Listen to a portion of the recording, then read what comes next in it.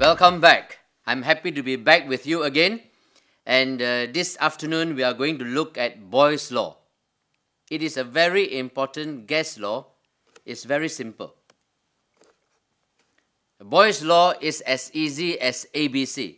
And after this lesson, you will discover that with some simple tips, you can answer the questions better and you can understand Boyles' law better. At the end of this lesson, you will be able to understand Boyles' law and you will be able to solve calculation problems involving Boyles' law as well. And once again, I would like to remind all of you, to do better in physics, to understand physics better, do not just read your reference books. It will not help you very much. What is more important is that you must write down your answers. You must answer questions again and again. Pick up questions and answer the questions, like what I am doing now with you. Now look at this question. The diagram shows an air bubble formed by a diver.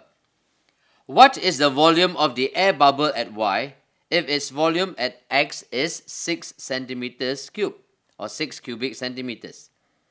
Assume the atmospheric pressure is equivalent to 10 meters of water. So our calculation problem is find what is the value of the volume at Y. That's it. What is the volume of the air bubble at Y? We are given these few pieces of information. We are given these values. So I will guide you what to do. Now let's take a look at this question. In fact, there are many parts to answering this question which is very, very important. Number one, look at the last statement of the question. It says, assume the atmospheric pressure is equivalent to 10 meters of water. So even before we look at Boyles' law, we have to understand this physics concept first. Alright, now let me draw again. I'm sure you like my drawing, isn't it? Cartoon drawing.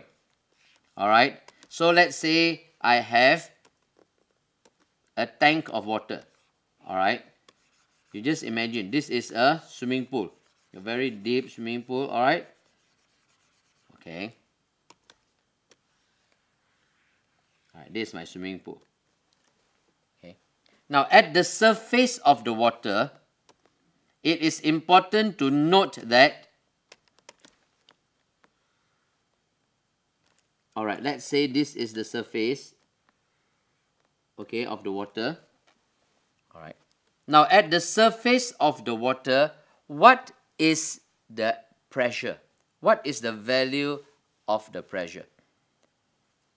At point, I call it, okay, let's say P. No, P is not so good. Just call it A, all right? Now, at point A, the atmospheric pressure acting at point A is 10 meters of water.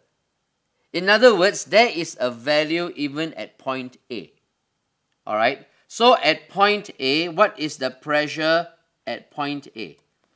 It is actually atmospheric pressure.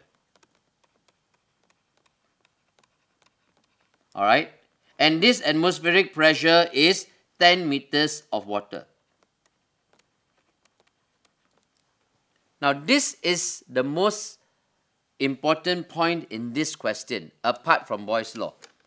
Many students make a mistake in this question because they did not get this clear in their minds, or they did not understand what I have just said. Alright, I'll give you another point. Let's say I choose point B here. Alright. And let's say this is 8 meters deep.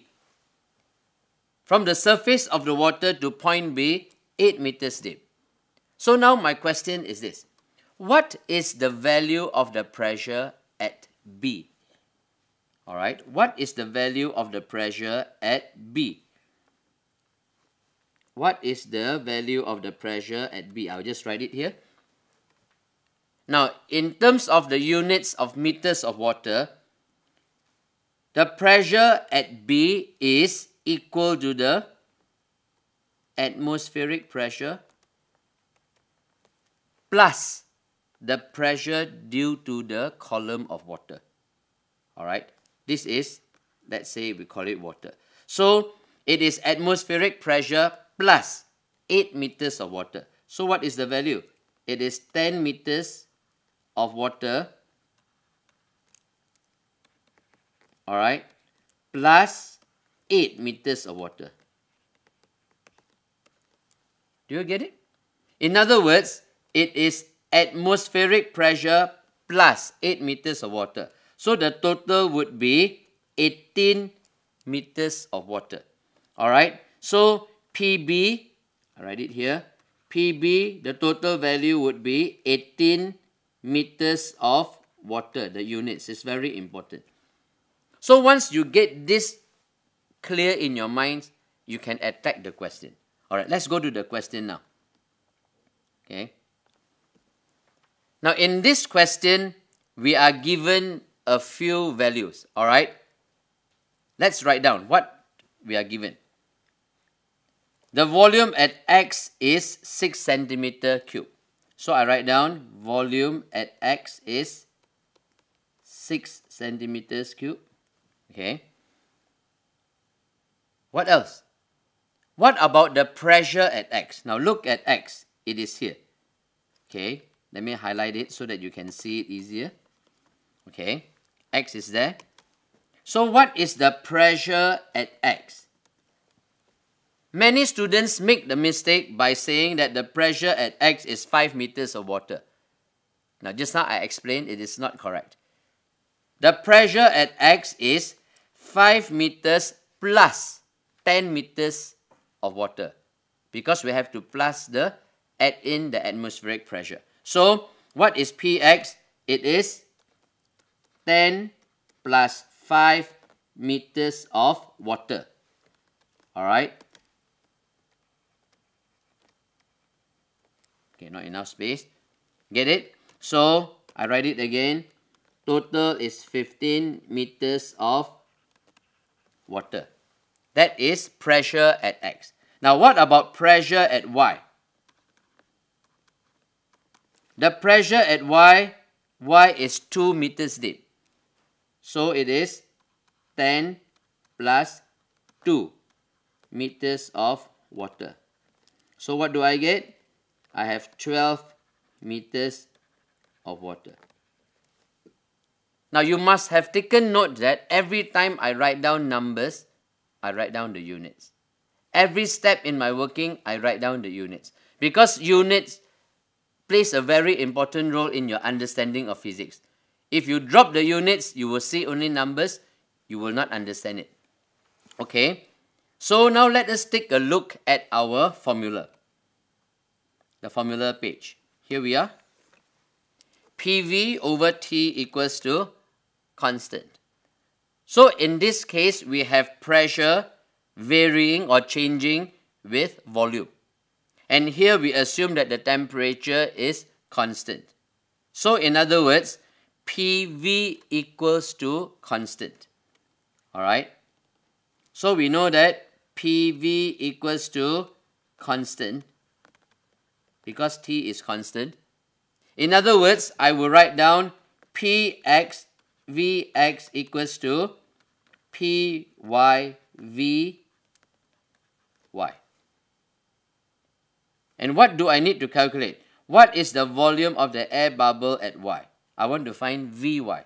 So Vy gives me Px Vx divided by Py. All right, let's continue. So what is Vy? Now Px is, let's take a look at the value here. Px is 15 meters of water. All right. Px is 15 meters of water. Let me write it again. Px is 15 meters of water. I write the units. Multiplied by Vx. Vx is 6 centimeter cube divided by, what is Py? Py is 12 meters of water. Okay. You will notice that meters of water up in the equation, or rather in the fraction, we can cancel it off. Okay, my final answer will be in centimeter cube. Alright, so what do I get? Here, I prefer to do manual. I will get 7.5 centimeter cube. So that is my answer. So the volume of the bubble at Y would be 7.5 centimeter cube. Because as it goes higher, as the pressure gets smaller, the volume gets bigger. Alright? Now, to summarize this whole question and the whole question of Boyle's law, I would like to advise you to write down the statement of Boyle's law. Write it down in full, what it says. And secondly, look for questions like this and answer the questions. And once you answer many questions like this, your understanding, your concept of Boyle's law becomes more and more steady, and you become bulletproof. Alright, and I'm sure you have learned a lot in this short lesson. So, once again, you have understood Boyle's law from a slightly different angle again, and you are able to solve calculation problems in Boyle's law. Alright, so with this, I would like to wish you all the best in your studies in physics in your examination. Thank you very much, and may God bless you. See you again the next round.